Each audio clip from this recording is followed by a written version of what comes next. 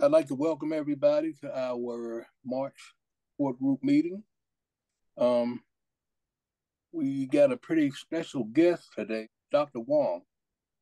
Dr. Wang is with Suburban and Johns Hopkins Hospital. Okay, this event will be video recorded and photographed. Video and images may be used in electronic media, including but not limited to Mended Heart's websites, email, and external social media sites. By attending our webinar, you authorize Mended Hearts to use any media from today's events that may include your likeness. If you do not wish to be recorded, our moderator will assist you in making your image and name during the Zoom. Also, please note that Mended Hearts does not provide medical advice. Please contact your physician or other medical provider for any questions about or any other individual health care. With that being said, I'm going to turn it over to Karen to introduce our guests. Karen? Thank you. Hi, everyone.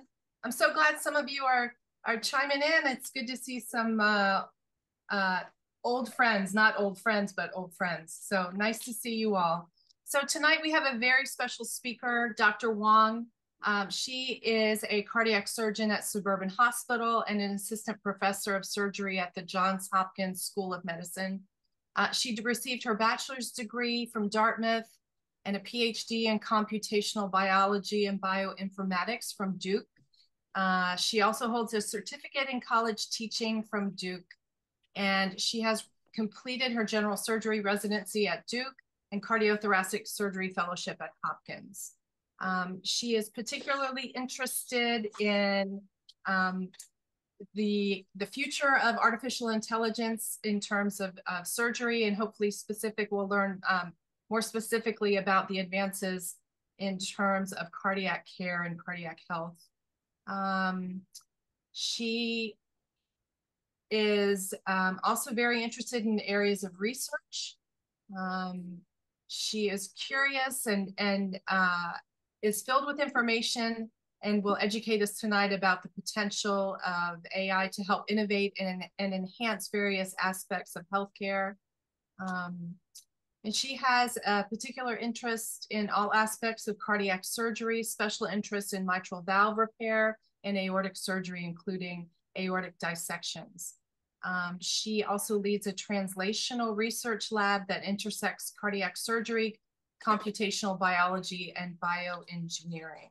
And so, Dr. Wang, thank you so much for joining us tonight. And for those of you that have just logged in, I think, I'll sort of be the judge of the questions. You can either raise your hand and I'll connect you in, or you could certainly type in your question into the chat and I will monitor that as well. So I'll pass it off to Dr. Wang. Educate us. I know some of us are already, speculating and talking a little bit about what the heck is artificial intelligence? So today I want to talk to you. First of all, thank you everyone for coming. Today I want to talk to you about artificial intelligence in medicine, including my journey in the future of artificial intelligence in medicine. Thank you, Karen, for that kind introduction. I actually went to, so I grew up in China, and I spent the first 18 years of my life in my hometown in Yangzhou, and then I went to a high school in Nanjing, which is a town across the river. And I actually went to Grinnell College in Iowa for my bachelor's degree, and I majored in biology and took a lot of classes in both math and computer science. And then I moved on to Dartmouth for medical school, and subsequently went to Duke for my residency in general surgery, and then my PhD as well. I ended up at Johns Hopkins for my cardiothoracic surgery fellowship and finished fellowship last year, joined the faculty at Johns Hopkins last year. I also spent a little bit of time in Germany when I was at Grinnell College. I had a exchange study abroad program where I was at Humboldt University as well. So that's that's my journey in a nutshell. But more interestingly, I will tell you my journey with artificial intelligence. So it began when I was in high school, actually. And in high school, I was very interested in physics. And I didn't really know it would ever be of any use to me in the future, but I spent a lot of time studying the mass spectrometry machine when I was in high school. And it turns out, I'll tell you the story later, the spoiler alert is that it turns out it was actually very useful to me in the future. But of course, I didn't know at that time. So it started with high school, and my journey, I call it the pre-artificial intelligence time, which is my time at Grinnell College. You can see a picture of me in the left-hand side. That's me doing field work. I started studying biological systems and ecology. That was one of my interests, and I did a lot of field work. I spent a lot of time in the lab looking under a microscope, looking at different insects and different things that we had a project called Prairie Restoration, and we were interested in human interventions on the ecological system. So we studied how fire and mowing would affect the diversity of the invertebrates and insects of the prairie. So that was something we were really interested in. I spent a lot of time looking at different types of insects under the microscope, trying to categorize them, trying to figure out the ecological impact of this. And this culminated in discovering of new species. So I discovered 5 new species of Columbella when I was in college. And this was a paper that we published describing the 5 new species that I discovered. So that was really a pre-artificial intelligence time. I call it the naturalist time. It's, if you think of in history, the naturalists like Darwin went out in the field, collected samples, and then came back and studied the different species and different animals and trying to figure out their relationship with their environment. But a lot of it is done manually. Most of it is done with manual identification and looking at the what the species looked like under a microscope. So there wasn't very much computation involved in these studies. So that's why I call it the pre-AI time. So I really had very chance encounter with AI early in college. During a summer, I spent a summer doing a rotation, or you can call it a summer study at UC Irvine. And at that time, I was studying genetics. Became interested in genetics, and I spent a summer at UC Irvine. This is a picture that ChatGPT generated for me yesterday when I put in what exactly was my project. It actually looks a lot cooler than what the project really was. So the summer project was looking at rats, and we had different types of rats. One of them was prone to um, having hypertension, and the other kind was resistant to hypertension. And we were trying to figure out what are the genetic factors underlying hypertension, and potentially using that information to inform human studies.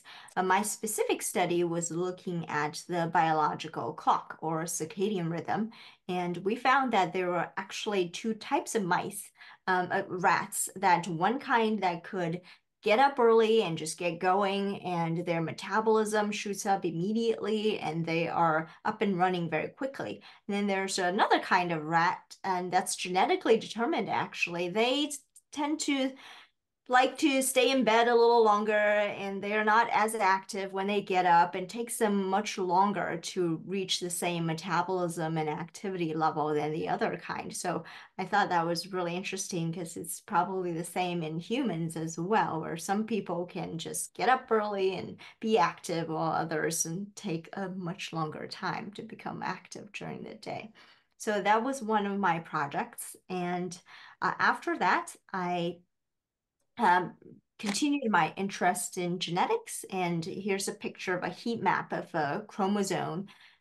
This is also in in rats, and this project I actually did in Germany. So like I said, I spent 6 months in Berlin doing a study abroad program, and I took all my classes in German. And this was a project I did actually at the Max Planck Institute. And I was very fortunate to work with a lot of scientists who were interested in studying, again, hypertension, but they were using a rat model. So these are gene chips data from a rat model. And we were trying to figure out what are the genetic background of hypertension. So these are some early encounters I've had with genetics, with computational biology, and essentially a lot of the things I would end up doing actually really set the background and the foundation of what I would end up doing. And on the right-hand side, I have a picture of a very thick book. It's called Algorithms. It's one of the um, classic books that students of computational biology or computer science have to study, and it's really the foundation of a lot of the things, is learning the different algorithms or different ways you can have a computer do the things in the way that you want it to do, and different ways of talking to the computer. So these are some of my early encounters with artificial intelligence, and I'll explain in a little bit what artificial intelligence really is, and the different types of fields in artificial intelligence in general. So after those early encounters, I went to medical school, and I didn't really do very much with artificial intelligence or AI or very much research. In fact, in medical school, most of my time was spent in classrooms learning about physiology and anatomy. And then I became interested in cardiac surgery because I started shadowing a cardiac surgeon at the hospital that's affiliated with my medical school, the Dartmouth Hitchcock Hospital. And it was really very by serendipity. I did not think I would become a surgeon. I thought I was very much interested in genetics. I was very much interested in research. So I wanted to really apply this. I thought the best field for me would be pediatrics or internal medicine. So I thought I should rule out the things I definitely would not do, and surgery was top of my list. So I thought, well, before I rule it out completely, I should probably go find out what surgery really is before I rule it out completely. So I emailed the chief of cardiac surgery at Dartmouth at that time, and I said, I'm a first-year medical student. I don't really know anything about surgery. I just wanted to come shadow you for a day and see what surgery is like. I probably will end up doing medicine or pediatrics.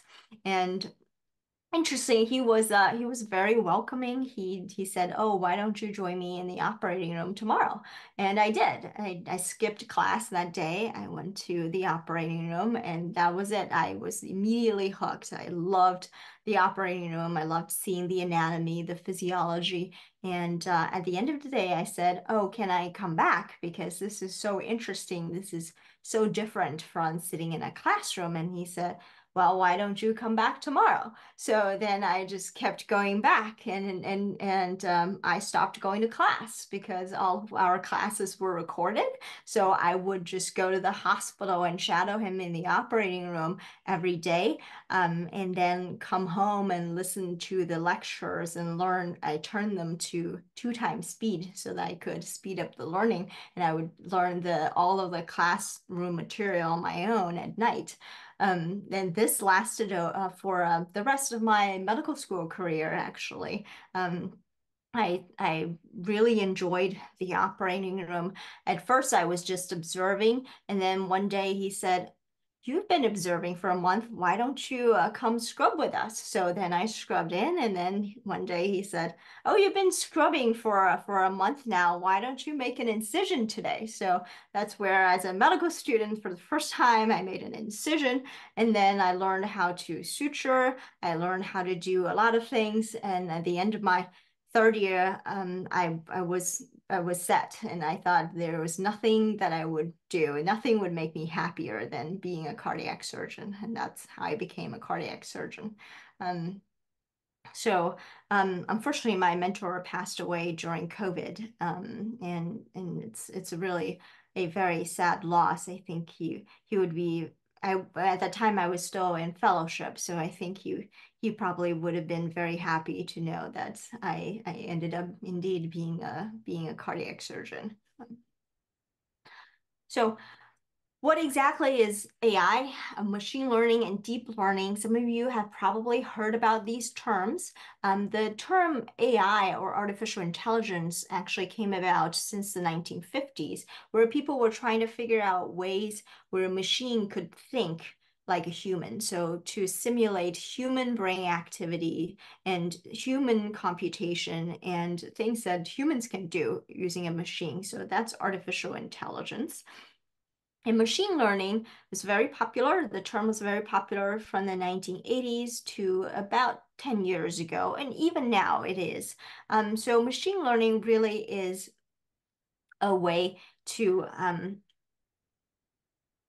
have the machine learn like humans. So for example, here's an example. When you receive an email, how do you know if it's spam or ham? How do you know if this email is useful to you? Well, machine learning can help you do that. So it can learn where you have tagged a lot of your emails as spam, then it'll look at all the emails and find out what are the characteristics, what are the defining characteristics of an email being spam versus things that an email being useful to you. For example, if it is addressed to you personally, if it contains personal information, and that could be something that's useful versus if it's a spam, it's more likely that's very general and very generic, or it does not contain any information.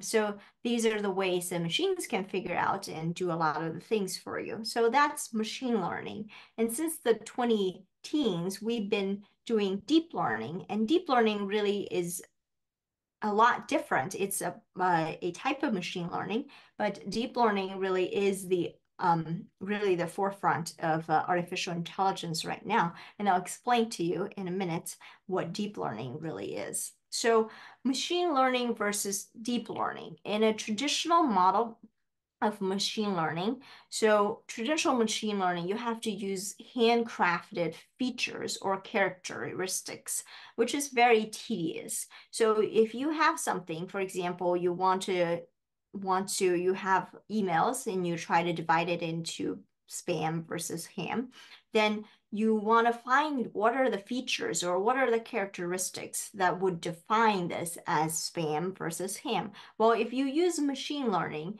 you kind of have to start somewhere where the user has to define some of the features and use machine learning to classify and get an answer. Well, deep learning is very different. Deep learning really just takes over completely, and the whole process is automatic.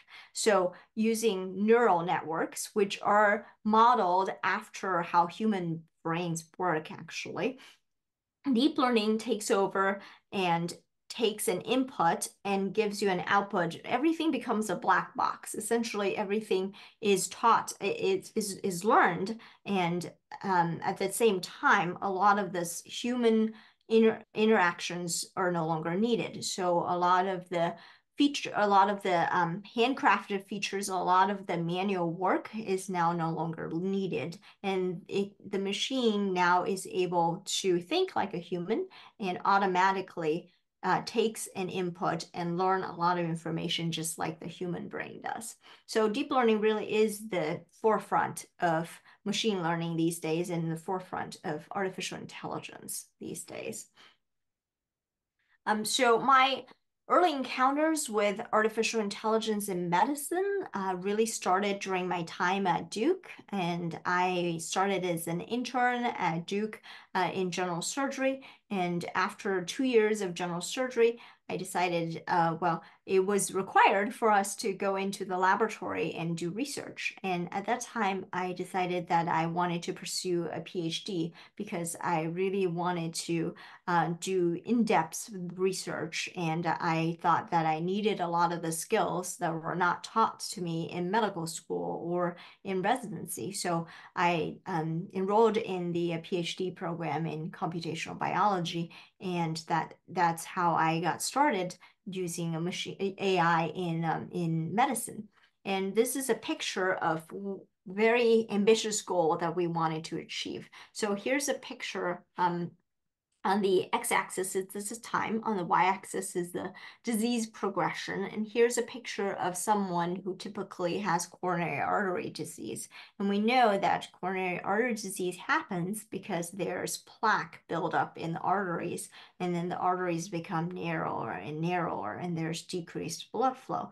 But we don't really know, for example, when the plaque is first forming, who are the people that are going to be affected with disease in the long term. So for example, if we can catch the patients who are going to be a future patient versus a future healthy person very early in their disease course, then we can really do a lot of the preventative measures and, for example, control their cholesterol, control their blood pressure, a lot of things that we can intervene on very early if we can predict who's going to be a patient in the future. And we can really reduce the incidences of heart attacks and of bad outcomes in these patients. So what we did was we actually collected blood samples of patients who have come through our cath lab to get a cardiac catheterization,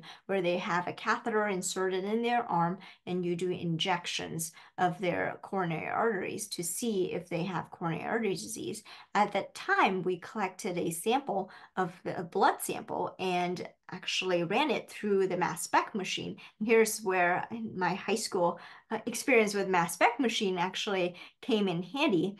And we were able to really process the signals there and analyze the data and to be able to predict who are the people who are going to be a future patient versus who are the people who are going to be maintaining health over the long term. So this was one of the very exciting projects that we did.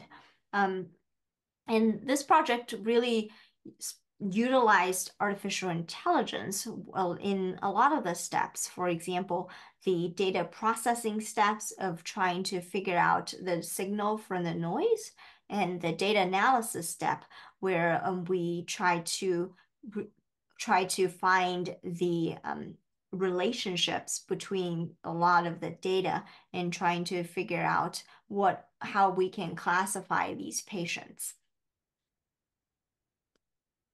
So this is the picture I loved from my days in my PhD. So it really teaches you how to put everything into perspective. So here you imagine a circle that contains all of human knowledge. As you progress through your training, you start with, finish elementary school, you know a little bit, high school, know a little bit more, and then you get a master's degree and you read some research papers, and then you are at the forefront, the boundary, where you focus on the boundary. And that's really what the PhD is. It's where you push the boundary for a few years.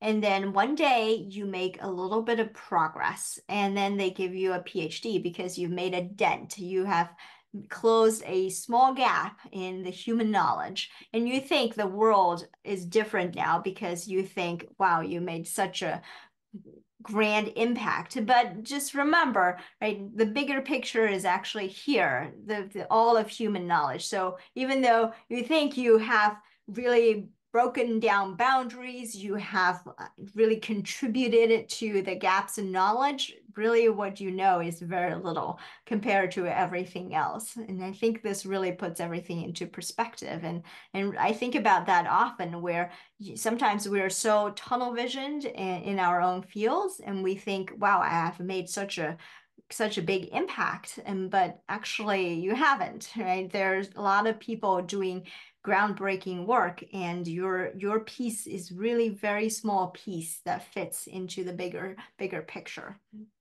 And so after thinking about that, so what can artificial intelligence do today? Well, artificial intelligence can do a lot of things now. From our experience in COVID, we found out that artificial intelligence imaging assisted diagnosis systems can identify COVID pneumonia within 20 seconds.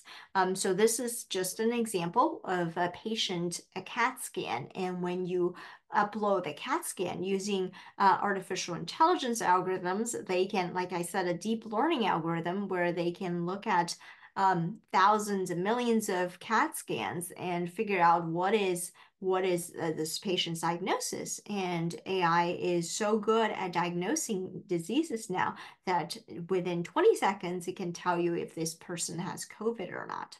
And here is another example.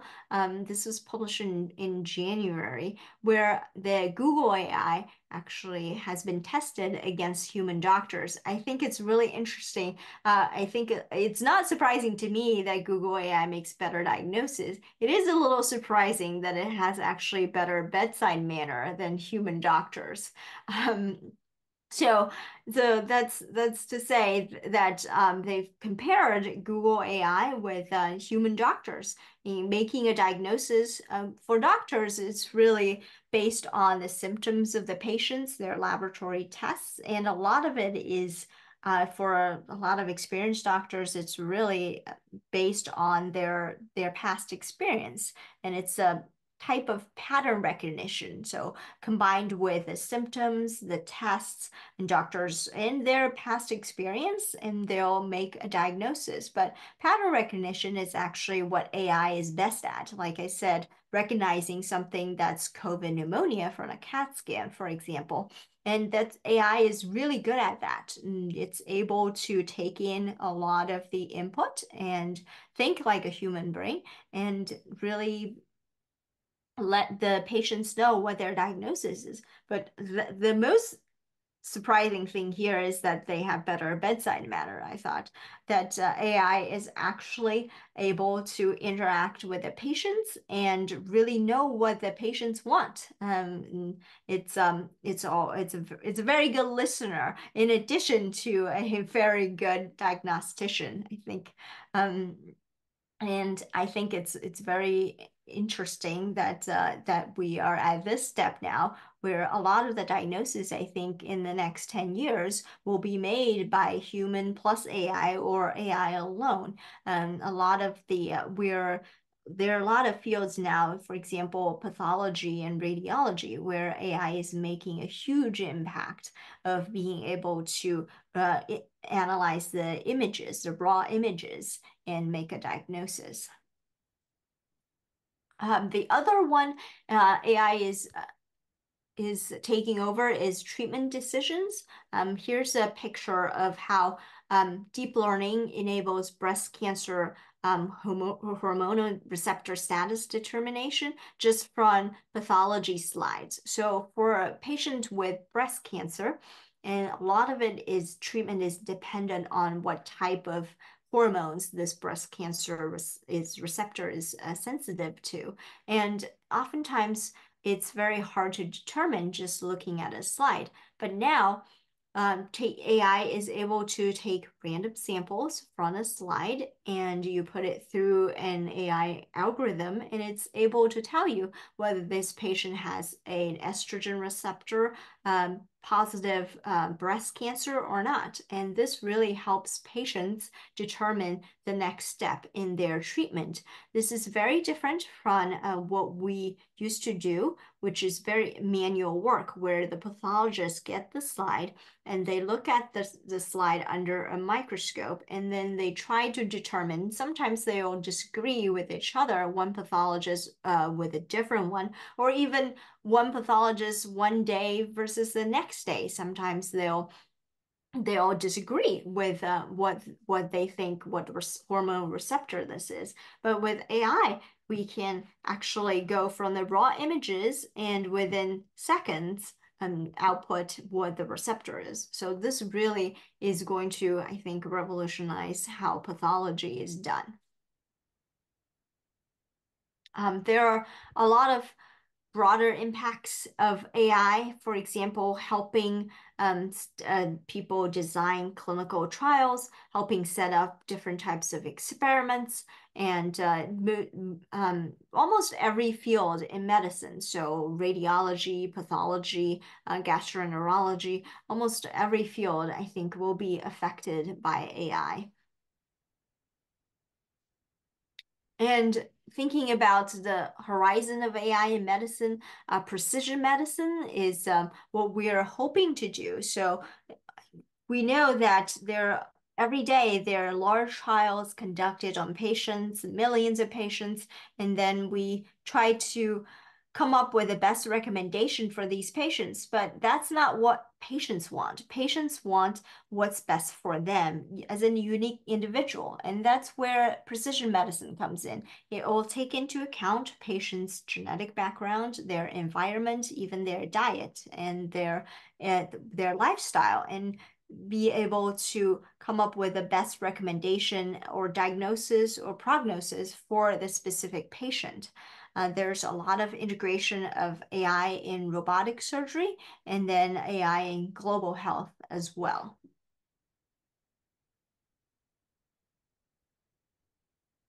So this is our laboratory, which we call the Cardiovascular Precision Medicine Laboratory.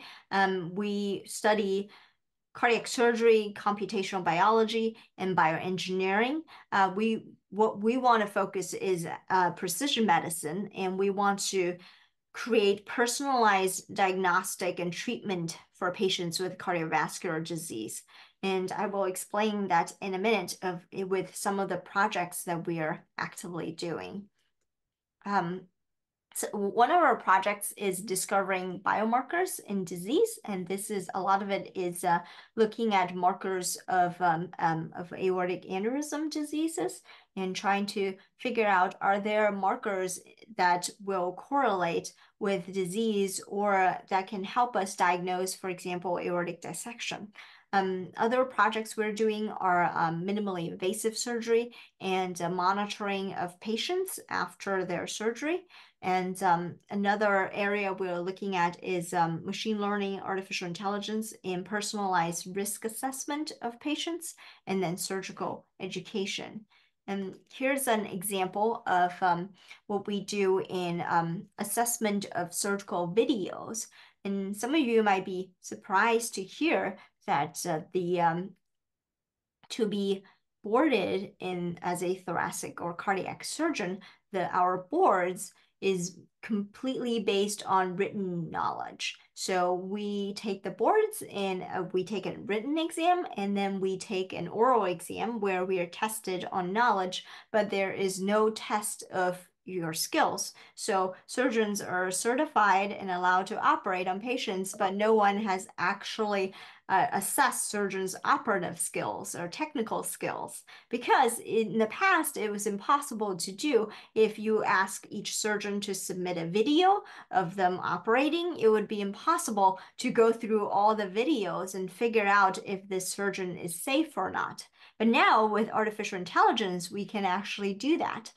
We can take a surgical video and use machine learning and deep learning neural networks and try to figure out if this person is competent or not. In fact, the algorithms can automatically select the most important part of an operation and focus on that part of the operation. And this is integrated into robotics, so there's feedback of where the surgeons are looking at and how their hands move and whether it is a safe move for the patient or not. So now we're actually able to help assess someone's technical ability to operate.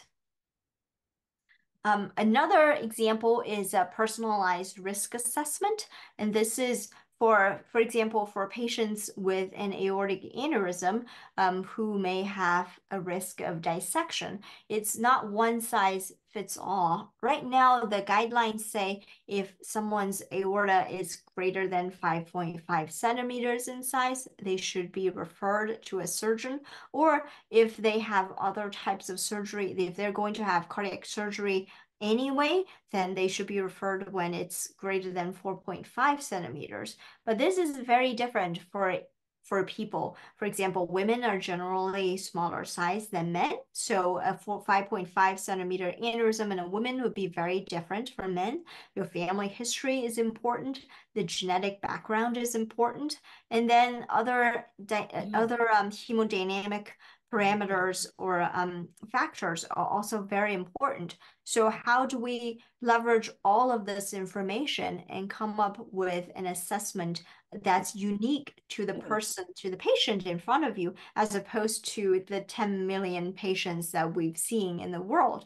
Well, that's where personalized risk assessment comes into play, and that's where artificial intelligence is able to help us and recognize and taking into account a lot of these individual factors for individual patients, and that's something we want to do as well. So thinking of all of this, my journey in general, or in the journey I've taken, this is from the first slide. I think of it as different types of dots that are interconnected. And when you're, when you're actually going through everything, like when I was going through high school, I never thought learning about mass spectrometry would be important or any use in the future. And when I was doing these genetic studies in rats, I never thought they could actually be, a lot of the same methods could be used to study human genetics. And I think a lot of the things really only make sense and come together in retrospect. And when you're going through, you never realize most of these dots are actually interconnected, and everything you learn may contribute to your future. So that is my journey, and I'm happy to answer any questions. So, Dr. Wang, thank you so much. This is Karen. Can you hear me? Yes. Okay. Yeah. I mean, that was amazing. I learned an awful lot. And I know for me, as we were approaching this topic tonight, I was expecting to learn more about sort of robots in the OR, right? Like actually doing our surgeries as cardiac patients. So, I learned a heck of a lot. I'm curious to know, there was all of your graphics, your slides, everything really, really informative. A couple of the examples that you shared with us in terms of blood samples being collected from the cath lab, and even the breast cancer slide as well. Are those actually being utilized right now? Like, are those mainstream? Is that really happening in hospitals? Is it slowly starting to kind of creep in? Is it at bigger institutions and not yet at the smaller ones? Yeah, it's slowly. So when I was at Duke, we collected blood samples on over 10,000 patients who've come through the cath lab, actually, and we've utilized that. We've developed specific platforms to analyze the blood samples, the very small molecules in them, to help us better predict the risk for the patients. But they're not utilized universally yet. A lot of these are still in development. Yeah. Dr. Wang, maybe you want to stop sharing your screen, and maybe we Sure. could see everybody else and maybe take some questions a little more casually. Sure. Anybody else have any thoughts or questions they'd like to ask? Go ahead, Ash. Doctor, are the blood samples different from when you're taking it from a cath lab versus in a regular lab? The blood samples are the same. Yeah. Oh, they're the same. The analysis is different. So it's not the routine labs that we do. What we did was we actually look at the very small molecules at a much smaller scale, not a routine lab. Okay. I'm personally a former patient of open heart surgery. Okay. So I had some bad experiences doing the surgery, but I came more successful. Thank you, doctor. Thank you, Ash. Hey, I got a quick question. Go So, ahead. Dr. Wong, is this a national database that uh, everybody contributes to in order for you all to get the information from AI or to deal with the algorithms? I wish Or, there were a national registry or national database. A lot of these work is actually done at locally. Yeah. And okay, we're so trying to collaborate with different institutions to do these work, but there isn't a national registry, unfortunately. okay, but so each hospital determines their own algorithm. So the algorithms are, the algorithms are not the hard part. The data is the hard part because algorithms are already developed and in place. The algorithms can be tested, but we need a lot of data to be able to develop these algorithms. So. How come the data is different? You said data is more different than the algorithm. No, I'm saying that the algorithms we have, we can use them and train them, but they need to be trained on a lot of data. Okay, thank you. Yeah. So So each one, go go ahead. ahead, Brian. Finish No, up. you go. So the doctor enters whatever information to customize for that particular patient, correct? Mm-hmm. All right, we on the same page now. So, at what point do you all get the information back? Does the doctor sign off on AI, or does AI sign off on what the doctor believes? Well, we're not using that yet in practice Okay, yet. Right now, I think most of the time it's still the doctor making the decision for the patient. And what we want to do is have doctor use the AI as a guide or as an aid to help them make decisions. okay, all right. Next person, go ahead. My mind is all over the place. I wanted to circle back to the lack of the assessment of surgical skills of doctors. I mean, a lot of us in this group have had open heart surgeries and cardiac care and procedures. So is that just in the U.S. or is that pretty common worldwide? It's worldwide. There is no Really? standardized assessment anywhere Wow, in the world. that is interesting to me. Very interesting. And I know there's a couple of us who have histories with aneurysms and dissections. So I know that we are particularly interested to see where your research goes with that. Anybody else want to chat a little bit? Norm, it looks like you've got something to say. I have one question. As you said, Karen, my mind is just blown away, thinking in all sorts of different directions. Dr. Wang, you used a very important phrase a couple of minutes ago and during your presentation, helping the patients make decisions and making decisions obviously based on working with their physician or physicians. What can you give us a few examples of how artificial intelligence will help us make those kinds of decisions? A lot of people we go to Dr. Google often for advice, or Chat GPT or any of those others. How are we going to pick and choose between these different kinds of artificial intelligence tools that are available to us as heart patients? That's a great question. For example, I have an app on my phone. It's called Aorta, and it's something that a lot of us use actually in clinical practice. Where the app is it's built on a lot of data collected from patients. So if you put in the size of their ascending aorta, aortic root, and then add in the risk modifiers of these patients. Do they have a family history of dissection, and do they have a bicuspid aortic valve, and then the different types of genetic background for this patient, and then it'll actually make a recommendation for you and say, does this patient need their aortic aneurysm addressed at this point or not? And I think as a follow-up, I think we're all probably resisting the impulse to go Google aorta right now on the App Store. And there's an app I in, wrote it on your down. iPhone, yes. Which could be really dangerous in our hands. It sounds like that's more for physicians, at least for now.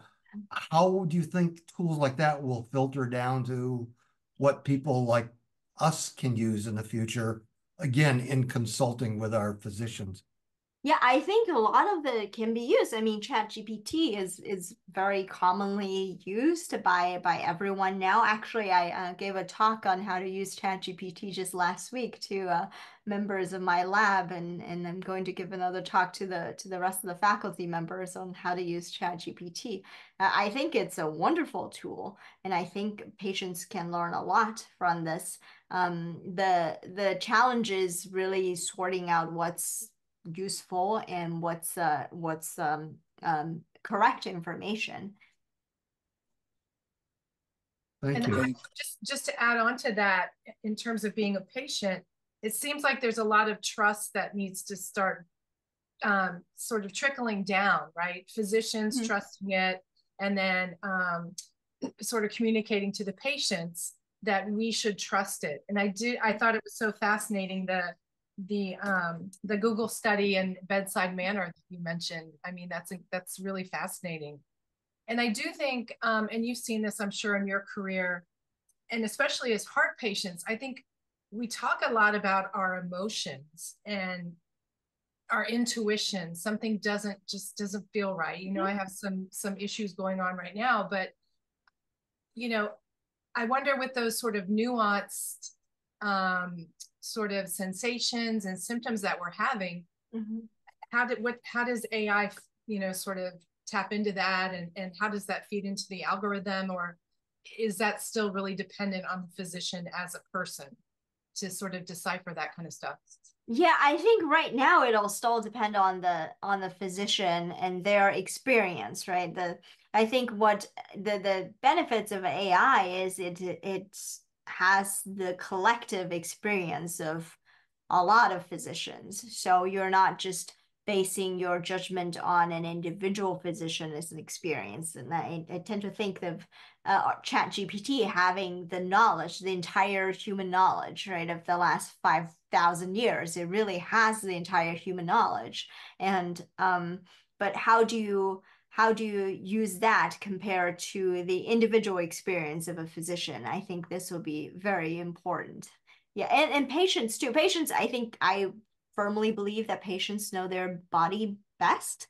And when they think something is wrong, most of the time they are correct. And if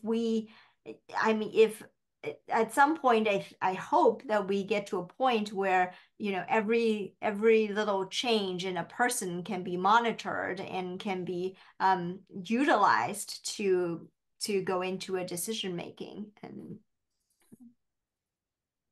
Dr. Wang, I had a question or a comment. I'm really curious about how the surgeons responded to, or are currently responding to, the Google survey about bedside manner. I mean, is that motivating them almost like spring training for a baseball team to realize what the perception is? Because I've always said, you know, surgeons are fantastic, most of them, if not all of them, but really what separates one from the other is, in fact, the bedside manner. Yeah, I've shown it to several of my colleagues, and they don't believe it, and they don't think an AI can actually to be a better bedside manner than a physician. But it's true. I think a lot of a bedside manner is being able to put yourself in the patient's shoes and to be able to think from their perspective. And I think AI is particularly good at that. I think, interestingly, I think empathy is one of the strengths of AI, because it was built to think like a human, and it was built to really think things from other people's perspectives. So I think it's quite understandable that AI has, when you are in a conversation with AI, you'll notice that there's a lot of empathy and there's a lot of them thinking from your perspective. I hope physicians can start thinking about that, and maybe that could be a training tool. I remember in medical school we had a whole semester of classes on it's called on doctoring. It's teaching you how to be a doctor. It's really nothing about the medical knowledge, but it's about how you approach patients, how you ask open-ended questions, and how you make the patients feel at ease. And I think we could potentially incorporate that into the training of doctors. Well, I really believe that that's something that can't be taught in medical school. I really think, obviously, the doctors either have that in their heart or they don't. And again, that really what separates them all. And again, it's such an intangible that it's really hard for me to grasp that AI ranked higher when obviously you used the word empathy. And I always thought the word empathy meant the ability to put yourself in somebody's position when you have been through the same situation. And obviously AI has never been through that situation besides programming it to do so. Mm-hmm. Well, I think the interesting thing is, it has never been in anyone's situation, but it has really, I think, to some extent understood what it means to be in those situations. Well, fantastic presentation. One other comment off the wall, and I know it's out of your realm, but I'm just curious, obviously with the AI research, which has been going on for a while, but it's certainly the wave of the future, and I'm sure it's extremely costly. Has the hospitals figured out yet how they're going to be billing AI in the future? I know Hopkins is building a whole AI institute, and I know that it's hiring 80 data scientists, I think, to the institute to specifically work on AI. So I think, but on the billing process, obviously after surgery, will there be a line for obviously AI? Obviously, there's a line for the anesthesiologist, the surgeon, this, that, and the other. Is there going to be a separate line item for AI? I don't know if there's going to be, but there should be. It's a cost involved. Yeah. It is. Yes. Well, thank you very much. It's a great presentation. And then along sort of those same lines, Jack, like what is insurance going to Of course. What's the relationship with insurance and AI? And also sort of circling back on the same thread a little bit, what's the downside in terms of patient privacy, HIPAA, that kind of thing? Is that of concern? That is of concern, yes, because, for example, ChatGPT is now able to analyze data for people, and I've had medical students talk to me and saying, oh, they want to upload their data to ChatGPT and have it analyzed. And I said, well, you can't upload any patient-specific information, right?